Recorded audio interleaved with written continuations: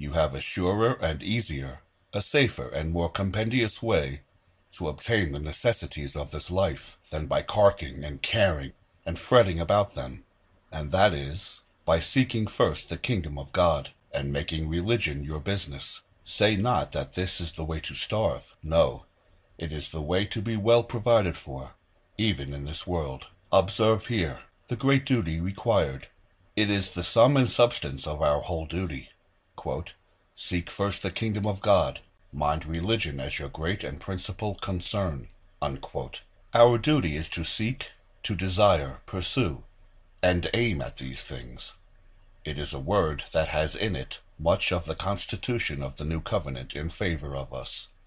Though we have not attained, but in many things fail and come short, sincere seeking, a careful concern and an earnest endeavor, is accepted.